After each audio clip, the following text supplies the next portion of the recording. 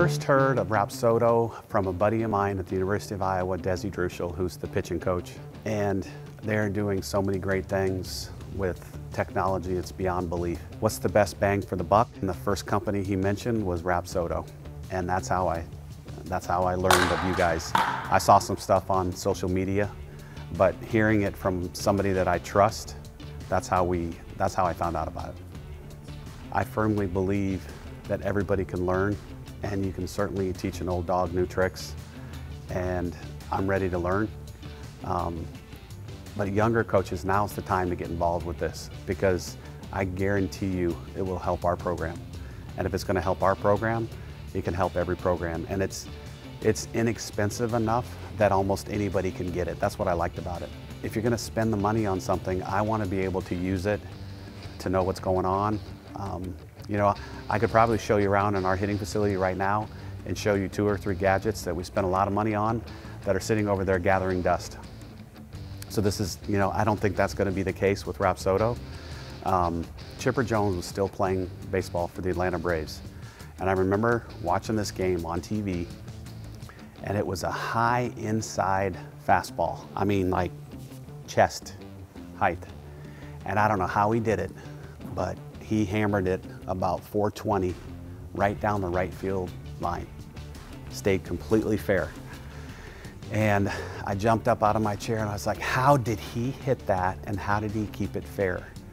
Because it was high and inside, and probably 99% of the hitters would have pulled it foul and hooked it, but he kept it fair. I think one of the things that Rapsodo is going to help us with the most is the spin off the bat of the ball. And if Chipper Jones would have had it right then and there, they would have saw that his spin was perfect. There was no hook to it. There was no slice, obviously. He kept it fair.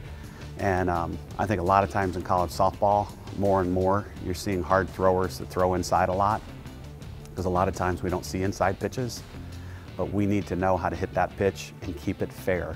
So that's one of the things I'm most looking forward to. I think almost anybody should be able to hit it out. It's not that far. You know, the bats are good, the ball is good, the speed of the pitch is awesome. If you do what you're supposed to do, swing-wise, you should be able to get it out. And Rapsodo is going to help with that, because you can immediately see the distance. You know, like we had a kid the other day in practice that her average distance off the bat was about 230 feet.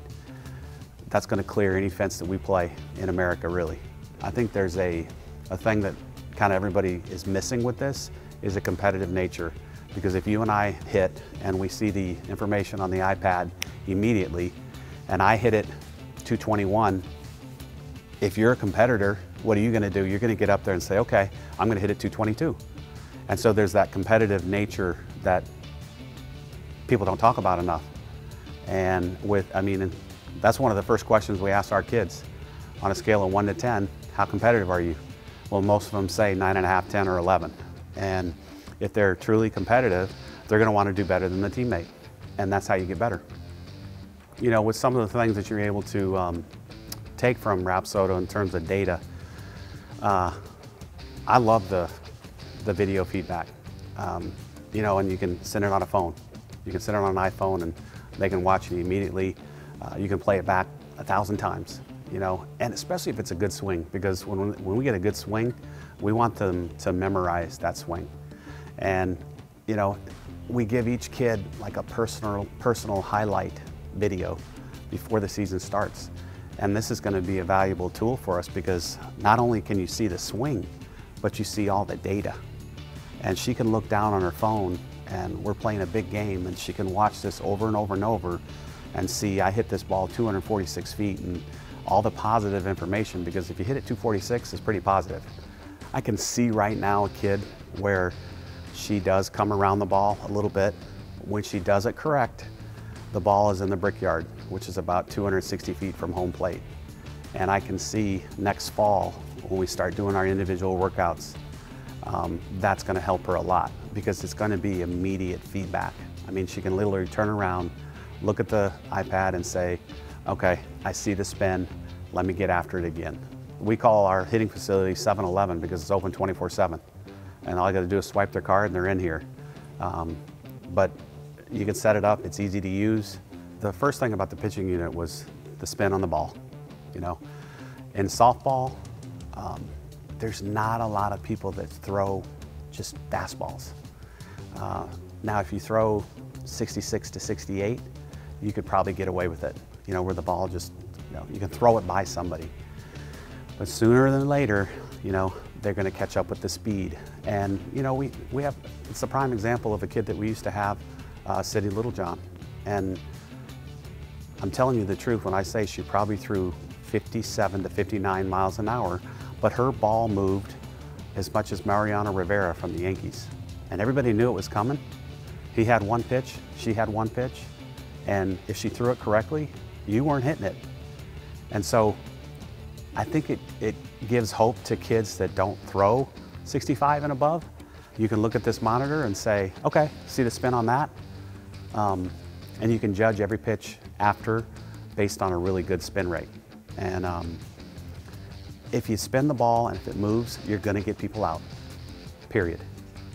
If you throw a fastball down the gut, it's gonna get hit over the fence. So the spin on the ball is a key. And it's not like, you know, it doesn't need to move 2 feet. It just moves a little bit so the batter mishits the ball. Simple as that. You know, if you get people out off a spin, you will get recruited. Your product could probably find some of those kids, or a kid that could get the data and then send it to coaches, because the data doesn't lie. The difference maker for me was, I'm going to come back to it again, was the spin.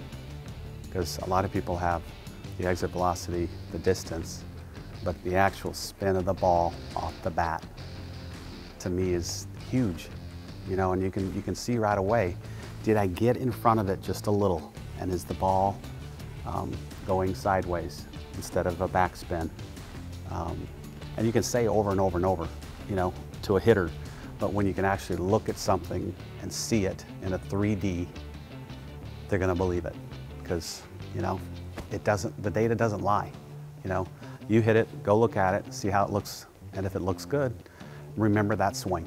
And, you know, we always say, put that into your memory bank. You know, if we're out on the field and we didn't have this, we would always say, remember that swing, remember that swing. But now we can actually say, look at the swing, look at the swing, and they can see it. And they keep it, you know, all season long or really throughout their career.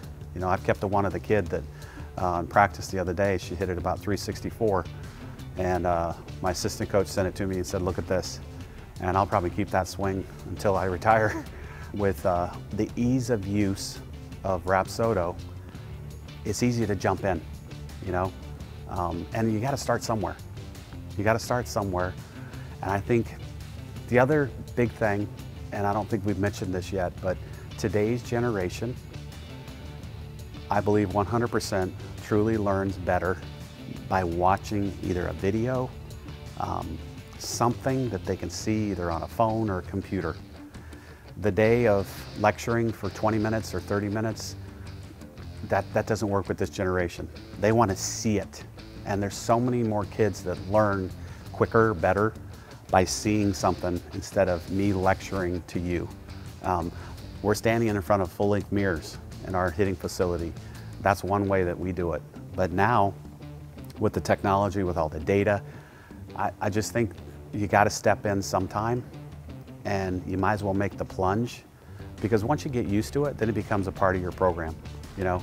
And again, like I said, I think the first thing I said with you was, if you're doing the same thing that you were doing 5 years ago, you're probably behind everybody in your league. And it's true in our league. The SEC is the best conference in America for softball. And if you're doing the same thing you're doing 5 years ago, you're getting run over by the competition, because I know that they're working and they're trying to get better. And this really is an easy way to get your kids better. I would recommend it to anybody really in coaching. Again, it's the visual learning opportunity. You get to see it. And definitely kids that are younger, 12 and under, they want to see it too. They might get even more out of it than an older kid, because she knows her swing a little bit. The younger kids, they can't control their body yet, you know, and they can see what they were doing. But I was at a clinic in New Jersey this weekend, and you know, 500 coaches, and if I were them, now's the time to do it. You know, you're going to get better. Your kids are going to get better. If you don't use it, you better probably start thinking of another career, or people are just going to run you over.